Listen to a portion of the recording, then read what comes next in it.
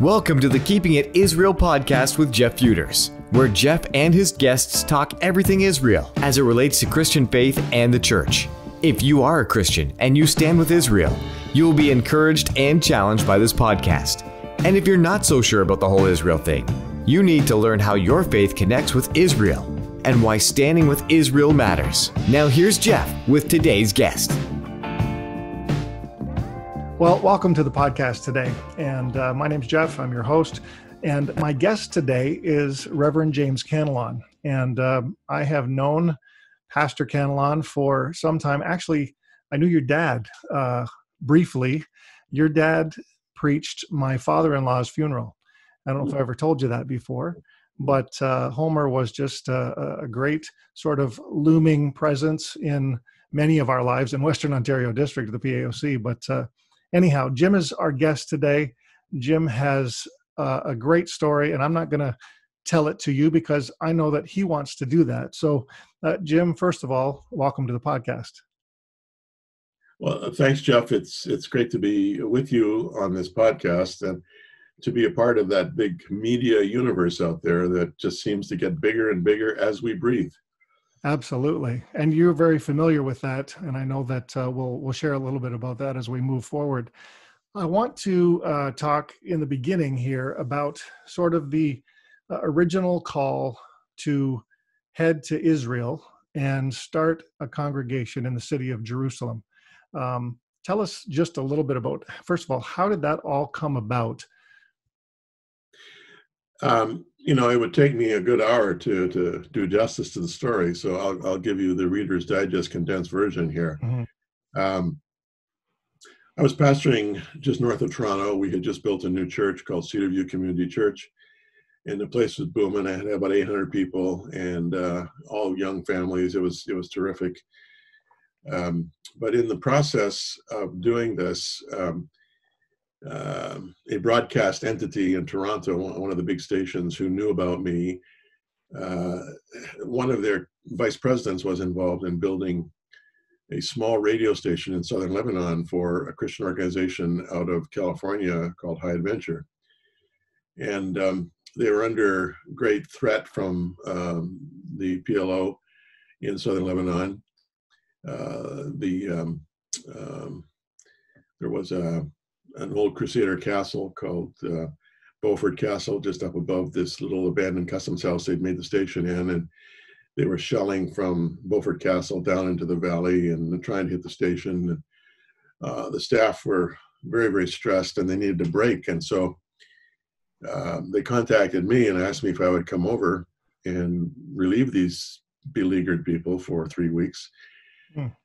Knowing full well that I was going into a battle zone, there would be tanks and mortars and, aircraft and all kinds of things that would be surrounding me. But I sensed from the Lord I should do it. I had this fantastic new church and a very young family, 3 little kids.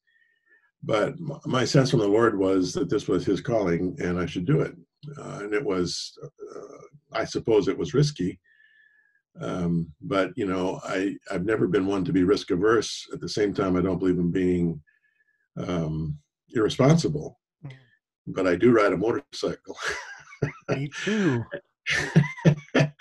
Anyway,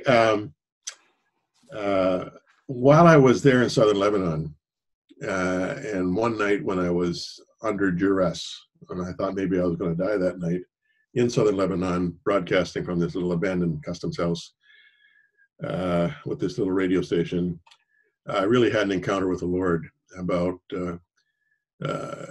coming to Israel with young people at that point from Canada who would provide volunteer work for the various kibbutzim in Israel that were always in need of volunteers.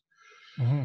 And so while when I was back in Canada, I was promoting this idea with the churches across the nation. The response was so phenomenal that I had to go back to Israel to set up what we call kibbutz shalom. And it's interesting how these things converged, but the government wanted to talk to me about this. I've often been asked why, and I think it's because it happened to be at a period in time back in 1981 when Israel needed friends, and they knew that I represented the Assemblies of God in Canada, and that was about 11 or 1,200 churches who were very supportive of Israel. Mm-hmm. So they saw me as a friend. But they also had done their homework on me. I didn't realize till much later that, there's no intelligence like Israeli intelligence. That's exactly right. They knew me better than I knew myself. Anyhow, in a meeting where I had officials from the Ministry of Tourism, the Ministry of Religion, and the Ministry of Foreign Affairs, they were questioning me and having me make my presentation. And it was in that setting that they made the suggestion. They said, Jim, this is a very good idea, this kibbutz shalom, but you cannot be coordinating it from Toronto. You must to be here in Yerushalayim. And there was a pause, and then they said, would you consider establishing an international church in Yerushalayim? Mm-hmm. Well, it's a good thing I was sitting down. I mean, who would ever expect that? I mean, that's something you couldn't even pray about. Yeah. It was just one of those divine moments, and of course I said yes.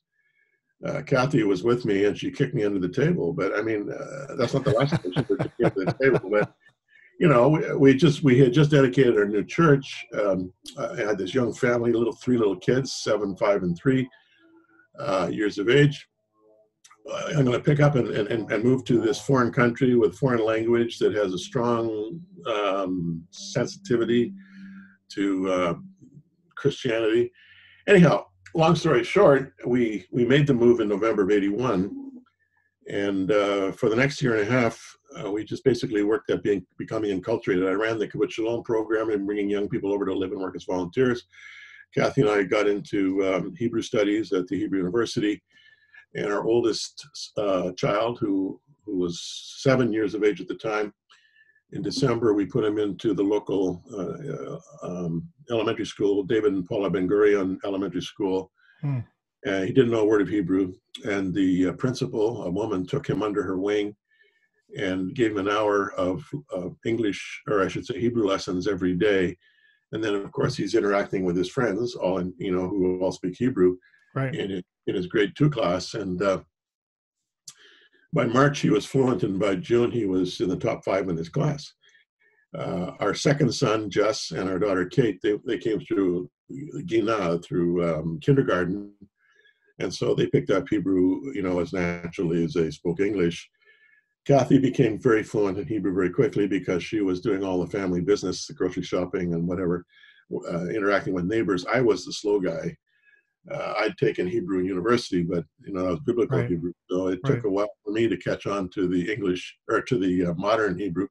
I'm still not very good at it, but a year and a half in, we planted. At that time we call it JCA, Jerusalem Christian Assembly, in an apartment, and so we founded it on that day in August of '83. And then a week or so later, Wayne and Ann Hilston came and joined us as co-pastors and co-founders, and the rest is history. It eventually became King of Kings. I know it never stopped growing. It still hasn't stopped growing.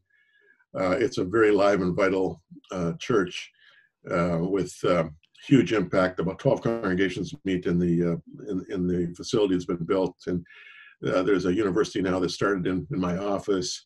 There's a huge social justice ministry, a big media ministry, and then a very large ministry that is coordinating a number of Israeli ministries in Israel called FIRM, Fellowship of Israel-Related Ministries.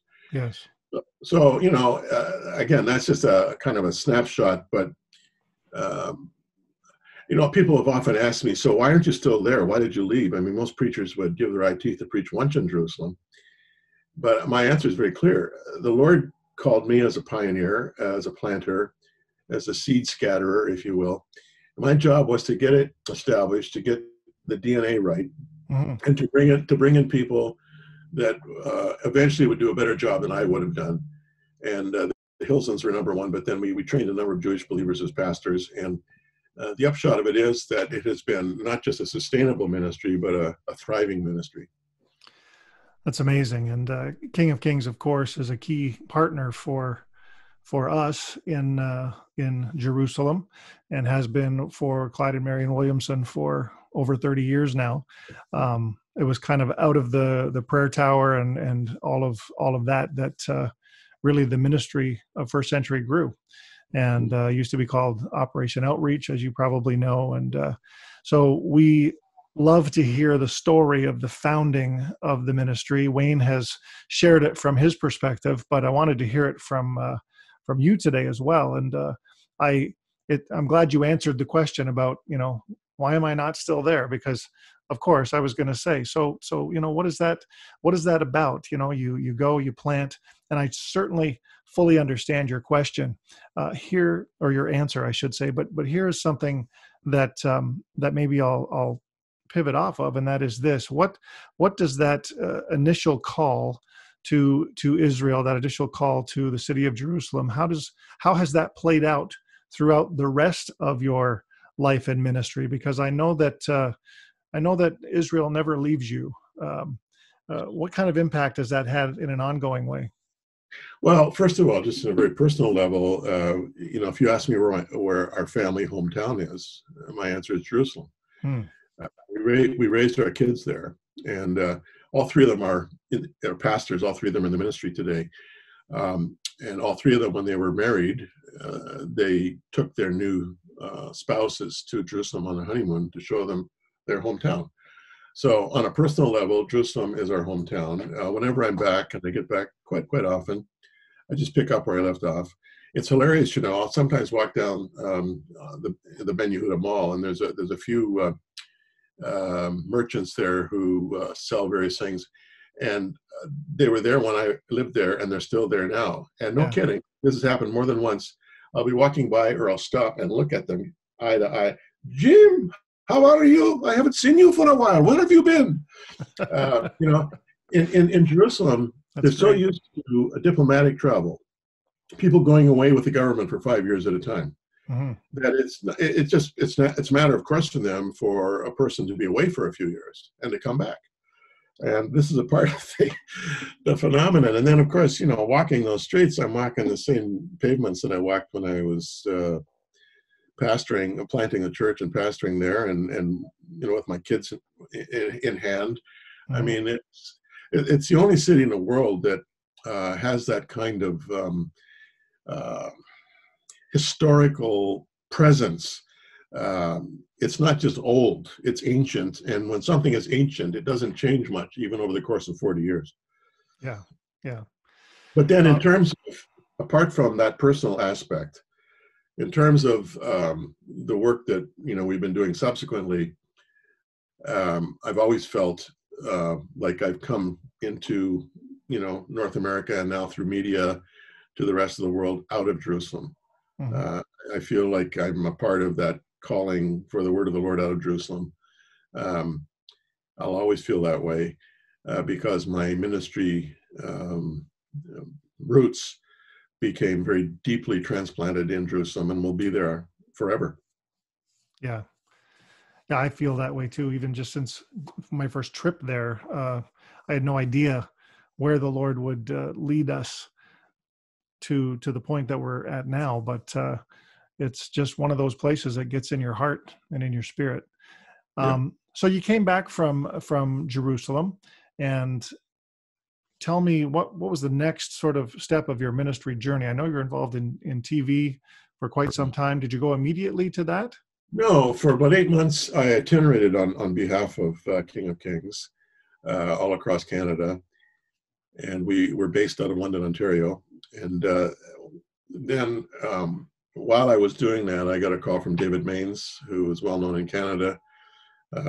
He has gone to be with the Lord a few years ago, but he established a ministry called Crossroads Christian Communications, and they had a national Christian television show called 100 Huntley Street, and a daily show, very high profile.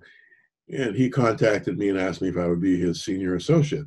And I felt from the Lord I should do that. I had done a lot of TV work with him before going to Israel, And then, of course, in Israel, I was doing radio all of the time. And then Kathy was a newscaster there on television. So we were, very media savvy and had a sense from the Lord that media was a part of his calling on our lives. So anyway, I agreed to do it. And for 8 years, David and I worked together. And then I felt the Lord leading me into pastoring again for a period of time. And so I pastored Broadway Church in Vancouver, British Columbia, for 2.5 years. And while I was there, the Lord exposed me to the ravages of HIV and AIDS among mainly Aboriginal women in East Vancouver. And I had no exposure really to HIV and AIDS until that point in time, but I was very involved in East Vancouver with our church and ministry there. Mm-hmm. And so I began to research HIV and AIDS, and I discovered it was the biggest orphan and widowmaker in the history of mankind. And I was so impacted by that truth in Psalm 68, verse 5, where it says, God is a father to the fatherless and a defender of widows in his holy habitation. And I sensed the Lord was calling me out of that very affluent, anchor type church into another period of trailblazing, in this case, on behalf of Orphans and Widows in Sub Saharan Africa. And I had a connection with Sub Saharan Africa because while I was pastoring in Jerusalem, the Assemblies of God in South Africa used to bring me down to do major conferences and conventions out of Jerusalem. So there was already kind of a network of pastors, young pastors there, who looked up to me as an older guy who, they would like to emulate in terms of church planning. And so I had a natural connection. And it was through that I began, I resigned Broadway Church and I began a ministry called Visionled, which now is known as WOW, Working for Orphans and Widows. And for 21 years now, we've been very involved with thousands of orphans and widows. And interestingly, a lot of the orphans we dealt with 21 years ago are now young adults, teachers, lawyers, doctors, pastors, whose lives were utterly and totally transformed by the gospel. That's and amazing. Who are now themselves giving back and ministering to the next generation of orphans and widows under our umbrella. That's amazing. Fantastic. And you are still the founder and president of that organization. You're continuing work with them. Yeah. I live in denial. I'm 73. I think I'm 43, and I'm sticking to that. I have no sense at all of slowing down or of any compression of vision.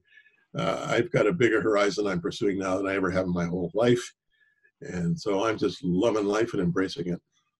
That's great. But you've done some side projects along the way as well. I have seen you on a show you did with, I'm trying to remember the organization you did it with, but it was kind of a devotional through Israel not that many years ago. Yeah, right? that was with Day of Discovery. Okay. Yeah, they contacted me. This was Day of Discovery Canada. It was also Day of Discovery USA. The USA had decided they would no longer do television work. They had done it for many years. But in Canada, they wanted to give one final kick at the can. And so they asked me if I would do 26 shows for them on location in Israel, just walking through those locations, relating it to the scriptures. And I agreed to do it. It was in the height of summer. We did 26 shows in 12 days. Oh boy! It nearly killed me. When we were down in Qumran, 12 days, Jim. Yeah, 12 days, 26 shows with a full camera crew. You can imagine, and traveling around Israel. When we were down in Qumran, it was Fahrenheit. It was what was it? It was Fahrenheit. It was 124 degrees. That's what it was. Oh my goodness! And I had to climb that hill behind Qumran about halfway up because they wanted to have a certain perspective with the cameras. Right. And I thought that was going to be my last walk. When I got back from doing that day of shooting, I wasn't sure that I would see the next day. And Wow. then, in the Upper Galilee, it wasn't much better. I mean, anywhere around the Sea of Galilee is subtropical, as you know, and so the temperature was as it was in Qumran. But having said that, that series was very well received. It's still available out there, just Day of Discovery, and I'm hoping that they'll be able to run it again in some context. They've actually given me permission to put it on my own website, which I'm going to do. But it was terrific. I loved that experience. Well, listen, let me ask you something because our ministry, First Century Foundations, and I know you're familiar. Your son Jess was connected a little bit when he was fundraising to go back to Jerusalem, and he, by the way, is a pastor here in my hometown now. I live in Barrie. Oh, Yeah, I didn't yeah, know that. yeah. We had already been attending the other church when Jess came, but we've had a chance to connect.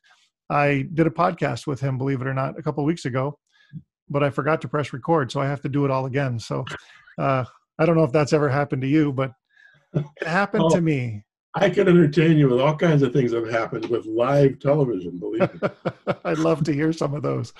I'd love to hear some of those. But what I was going to say is, I know that because of your connection with Israel, because of your time spent there, and your passion to get what was eventually King of Kings up and running and founded and established, I know that that reaching the Jewish and the Arab people who live there still has to be something that's deep in your heart. If you were to talk to our viewers and say to Christians, especially in North America today, why it's important to take a stand for Israel, to bless Israel, what would you say to them?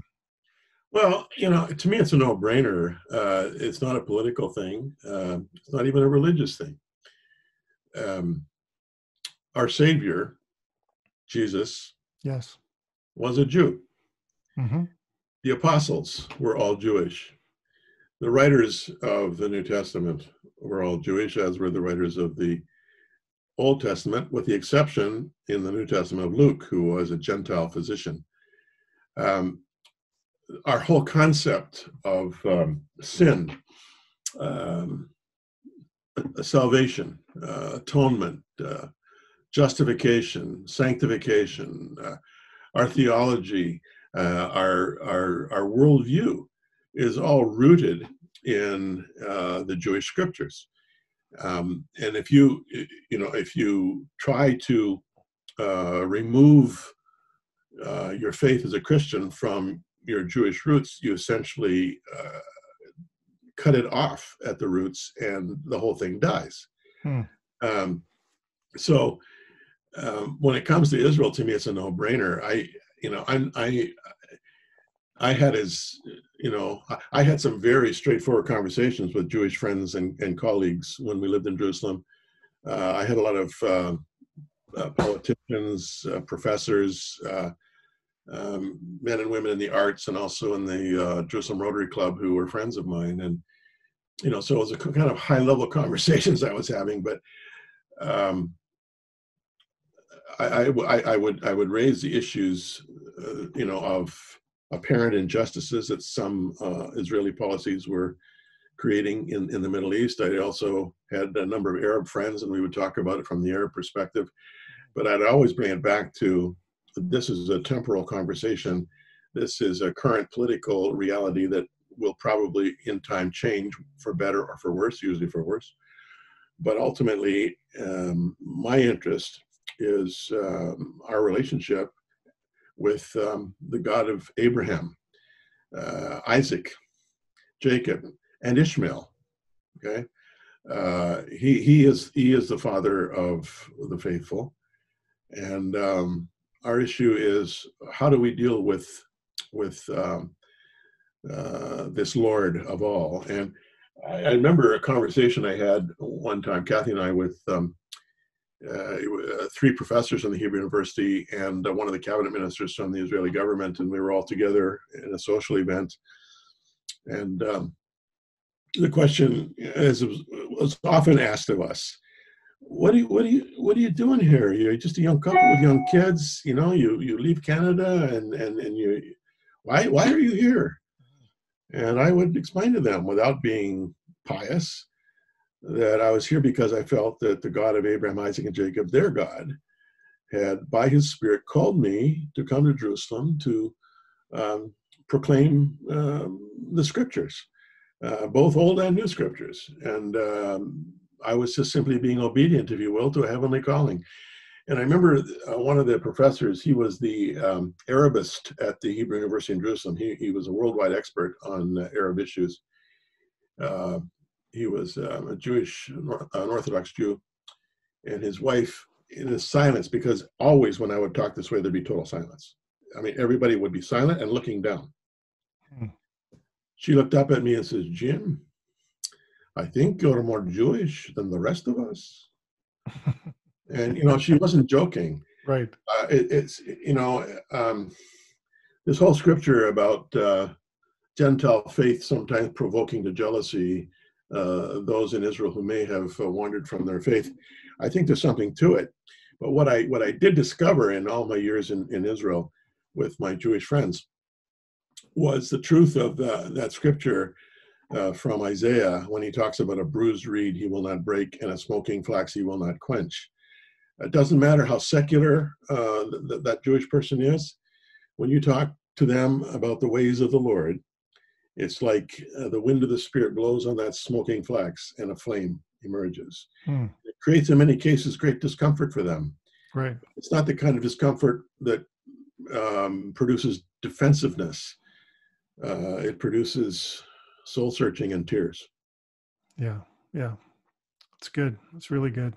We, one of the things that I do when I'm allowed to move about the country, this season, this year has been very interesting for all of us. But when I can get in and speak with churches, I'm challenging, Christians to give room for this thought, that Jesus is our Jewish Messiah, and that the roots of faith speak and help us to understand even the New Testament in a much better way. I know that this. You're working on a commentary right now, a casual commentary, I think you called it. You can talk about that in a second. But I know that you understand that, first of all, the places that are spoken of in the Bible are real, and we can go and we can stand in those places and we can be where Jesus was. But also the context out of which they were written helps to inform what it was that Jesus was saying to us. And sometimes we have so North Americanized or contextualized the scripture that we're not really even fully understand what Jesus is saying. Would that be accurate? Well, absolutely. First of all, I've encountered people who are astonished, shocked even, to hear me say Jesus was Jewish. Yeah, me too. Yeah, I remember one woman saying, well, no, Jesus was Christian. There's a basic ignorance right there that is just phenomenal to me. Yeah. The contextualization of Christianity is something that we're all guilty of. And I think, the Apostle Paul, thank God he did this in 1 Corinthians 13. He said, now we see through a glass darkly. Now we know in part. In other words, none of us has full, clear insight into the ways and the purpose of God in the world. Mm-hmm. Each of us is suffering from kind of a hermeneutical astigmatism. We interpret, and the very act of interpretation is flawed. And so to be dogmatic about our flawed interpretation is counterproductive, to say the least, and foolish. On the other hand, if you study Matthew, Mark, Luke / Acts, because Acts is part 2 of Luke, and John, and that's what I've covered in my book, which is coming out very soon, called Cantelon's Casual Commentary. When you study just those Gospels, without a North American contextual bias, and I think it's possible to do that, especially, well, certainly from my perspective, having lived there for as long as I did. I mean, these place names, these settings are all three-dimensional for me. I know them, I can smell them, I feel them. Anyway, to the extent that you're able to read Matthew, Mark, Luke, Acts, and John just as an objective reader, you see Jesus in a light that perhaps you've not seen him before. He's not the Jesus of the paintings, the Jesus hanging on a cross on the top of a hill with 2 crosses beside him. You realize that he was probably crucified at eye level, right at the base of Calvary, the stoning ground, the place where people were crucified so that the Romans could increase their suffering by having people walk right by, look in the eye, and spit in their face. Mm-hmm. But you begin to the Sea of Galilee takes on a different tone. The settings of Jesus' ministry, the importance of Capernaum, and also you get exposed to the constant stress that Jesus was under from crowds and crowds and crowds of people who wanted healing. It was like he was a wandering health clinic. People weren't really interested in what he had to say; they were interested in what he could do for them. Mm-hmm. And you begin to see this, and you see Jesus handling these stressful situations in such a remarkable fashion. You see the gap of understanding between Jesus and his disciples. Right to the end, the disciples didn't get it. They were religious nationalists. They wanted Jesus to establish the kingdom in Jerusalem and rule the world, and they would be his cabinet. Right. Even to one point where James and John had their mother lobbying with Jesus to get one on the right and one on the left when he finally set up his government. Even after the resurrection, when he asked them to come up and meet him in the Galilee, some of them come up there still doubting. So if you just look at the Gospels, and forget about all the other stuff that has come with it in your upbringing in church and or in your listening to televangelists or you're reading various Christian authors. If you just try to approach the Gospels person to person, Jesus will take on a persona and a signature that perhaps will totally take you by surprise. Yeah, that's really good. Now on the flip side, so help me with this, because I debate this with people all the time. It's important for us to understand our Jewish roots. It's important for us to understand the context from which Jesus was coming. In your estimation, does that mean that we have to throw out hundreds of years of Christian orthodoxy, or can we find some balance there? Well, that's a question that is a kind of a close-ended question. If you do any reading in church history at all, or just in world history at all, mm-hmm. you discover that orthodoxy means one thing in one century and means another thing in another century, and even in the same century, it means a different thing in this region and in that region. Orthodoxy is a work in progress. There is an orthodoxy that we say is the current orthodoxy, but really orthodoxy is a moving target. Secondly, we need to have appreciation for the development of the canon of Scripture. A lot of people don't realize that the canon of Jewish Scripture was not really established by Jewish consent till between 90 AD and 120 AD. And Christian canon was not really established in terms of through common usage until about 200 AD, and it was not formalized till about 400 AD. And in the process, you've got all these various books, various orthodoxies coming at you. You got Hellenized worldviews. You got Gnosticism. You have Egyptian mythology. You've got Persian mythologies, and all these poor people, who are now being presented with the gospel, they don't have the written scriptures to work with, and so they've got all of these pressures coming in on them. And here's the Apostle Paul coming in and representing the words of Christ to them, and then as the centuries unfolded, you've got various church councils. Constantine played a huge role in bringing councils together of various bishops, and the development of sort of basic orthodoxies. And even as those orthodoxies were established, you had splits. And so you got Western Orthodoxy, you got Eastern Orthodoxy, you've got Coptic orthodoxies. So, the word orthodox is a loaded word. So this brings you again back to the Gospels. What are the Gospels about? Well, first of all, gospel comes from Greek word evangelion, which basically means good news or glad tidings. Mm-hmm. And it related to anything that was good news. It wasn't just the news of Jesus. It was the news about the weather. It's going to be a great day today. Oh, that's good news. Mm-hmm. You have in the Gospels, you have the good news that in this huge kaleidoscopic confusion of orthodoxies out there, there is the brilliant light of God's love for the world in becoming flesh and dwelling among us, full of grace and truth, becoming incarnate in a stable in Jerusalem, in Bethlehem, and then being crucified in Jerusalem, and then rising from the dead, ascending to the Father with the promise that he's coming back. Mm-hmm. And critical to all of that, and this is why the Gospels are really important, and the Apostle Paul makes this point in 1 Corinthians 15, critical to all of this is the story of the resurrection. Yes. Everything pivots on the resurrection. Forget about orthodoxies out there. Everything pivots on the resurrection. If Christ be not risen, our faith is in vain, Paul said. He's absolutely right. Mm-hmm.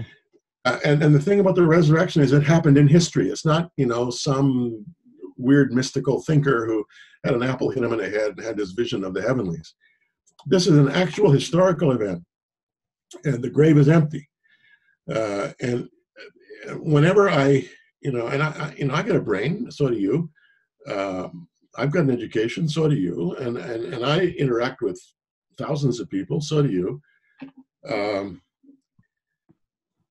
I could not be a Christian if it were not for the fact that he is risen. But because he is risen, I'm able then to connect the dots. Right. And the if you will, I won't call it the orthodoxy, but the theological infrastructure of Old and New Testaments makes sense. Yeah, it's good. I just deal with lots of questions from people, about all of the Jewish roots. You go in and you talk about some of these things, and suddenly, you find groups of people that don't want to have Christmas trees anymore, don't want to celebrate Christmas. The Bible didn't tell us to celebrate the birth of Jesus, and on and on and on it goes, right? You've come across these people as well. You know what? When our very first Christmas with our congregation in Jerusalem, I brought in a tree and had it decorated, and some of the Jewish believers, thought they should be offended. Right. And some of them were offended. I said, yeah. Excuse me, I'm a Christian. That's what we do, all right? Yeah. So take it or leave it. Now, fortunately for me, and I got to be careful how I say this, but I know how to push back. And this got me a long way in Israel. Mm-hmm. In Israel, if you don't know how to push back, they don't respect you. And I found this behind closed doors with government, and with anti-missionary groups and all kinds of people who tried to give me big trouble over those initial years. You got to know how to push back. Well, I pushed back. I said, come on, this is what we do. Call it a Hanukkah bush, but the tree stays. And, eventually, I had not just Jewish believers, but also secular Jews showing up with the carol books. Okay. Wanting to sing carols, because many of them, were born and raised in North America, and now they've made Aliyah to Israel. And right. But they say, Jim, there's nothing like the Christmas carols. I mean, they're the most beautiful songs we've ever sung. And so I remember one time in our apartment or our flat in the German colony in Jerusalem, we had about 22 secular Israelis with us, gathered around our Christmas tree, and Kathy on the piano singing "O Little Town of Bethlehem." That's awesome. That's great. I love that. Yeah. Yeah. Well, and I try and sort of find that even keel ground with people and just help them to understand that, first of all, that as Gentiles, we're not called to be Jewish. We're called to follow the Jewish Messiah. We are not, we're not to do everything that we can to sort of become Jewish, and the same goes for the Jews. The Jews don't have to become Christian in the sense that they follow every single one of our traditions. They can see the Messiah in the appointed times of the Lord and continue to be Jewish in that sense. I think that's a real possibility. If there's one thing that Israelis respect, it's authenticity. Right. You got to be who you are. If you're not who you are, they smell it right away. Exactly. If you're approaching them with an agenda or with a kind of a two-faced persona, you set yourself up for ridicule. You just got to be who you are. Now, again, I remember the very first conference that Wayne Hilton and I attended shortly after they had arrived to work with us.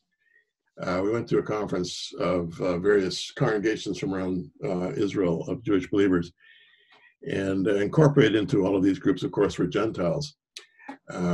And we'd come to these conferences, and the ones wearing kippot and talith and looking very Jewish were always Gentiles. Interesting. The Jews were just themselves. The Israelis were just themselves. Dressing up doesn't get you anywhere. Covering up doesn't get you anywhere. And this is the thing about the gospel. The gospel is in your face. The gospel is an offense to some, it's a blessing to others, but let the gospel be the gospel. And if you take some hits, you take some hits. Right. I mean, who doesn't take hits for conviction and for faith and for belief? That's just the way it goes. But to try to be what you're not is a sure slippery slope. Yeah, absolutely. Well, Jim, thank you so much for taking some time with us today. Really appreciate being able to have this conversation and reminiscing about your time in Israel. That's been fun for me to listen to and to hear. And I just pray blessing on everything that you're continuing to do through WOW and Sub Saharan Africa. It's a wonderful ministry. As you know, we as a church, when I was pastoring, followed along with you and got involved in a Christmas project every year, and just it was fantastic. So God bless you for all that you're doing, and thanks for taking the time with us today. Jeff, I thank you, and I might say for those who want to follow me, I have a television program which is also on the internet. JimCantelonToday.com, JimCantelonToday.com. You can see all of my TV shows from the last 4 years. And WowMission.com also will connect you with our work in Sub Saharan Africa and India. But I would say this too, Jeff. Clyde Williamson, the founder of your ministry, is a long-term friend of mine. And at a critical moment in my son Jess's life, as he was following the Lord's leading in terms of his ministry in Israel, Clyde went to bat for him and was very, very, very helpful to Jess in terms of providing him a kind of a covering for the ministry that he was doing there. And so I have great regard for your work. Well, we have great regard for it as well in terms of what Clyde and Marion together have built. We wanted this year to celebrate them and their 35 years of going back and forth to Israel and being involved in ministry there. They are beginning to transition into a season of semi-retirement after this year. And so it's been unfortunate that COVID has happened, because we've not been able to have that public celebration. And but we honor them, and I know that none of this vision is here without them. And grateful that God called us alongside to be a part of this and to be able to carry it into the future. And I pray that this ministry that they have so meticulously and carefully built and put together will continue to thrive and even grow as we move into the future. So we're just praying that God will continue to help us to help all of these ministries in the land of Israel. And there's over 70 now that that we're trying to do that for, and just grateful that we can be involved. Yeah, that's terrific. Well, the Lord bless you. Shalom. Thank you, Jim. Shalom. Have a wonderful day. Well, thanks for tuning into the podcast today. It was great for me to be able to reconnect with Jim Cantelon. Hadn't spoken to him in quite some time, and I hope you enjoyed listening in on our conversation. Wonderful to hear about the early days of his time in Jerusalem and the founding of King of Kings community, and also to get his perspective on what it means as believers for us to be able to make a connection with Israel, to bless and support Israel. I also found it refreshing to hear his thoughts on how the Hebraic roots helps to inform us in our faith, but how that we need to also maintain a balance of being who we are in Christ and as part of the Gentile Christian church. I think that we've all maybe just gotten another perspective today, and none of these thoughts are definitively right or definitively wrong, but I hope that you've enjoyed listening and hearing those perspectives. I would remind you about the projects that Jim mentioned. He has a television show, Jim Cantelon Today, and the website for that is jimcantelontoday.com. And also, if you want to know about their work in Sub Saharan Africa, working with those who are suffering from HIV Aids, then you can check out wowmission.com. Stands for Working with Widows and Orphans, and it's a great organization. I encourage you to check that out. Lastly, watch for his book, Cantelon's Casual Commentary, and I don't know how you can get that, but I know that information will be coming out, and so if you just kind of keep your eyes and ears peeled, I'm sure you'll be able to learn something about that. Remember, we're a ministry, First Century Foundations, that works with over 70 different ministries in the land of Israel.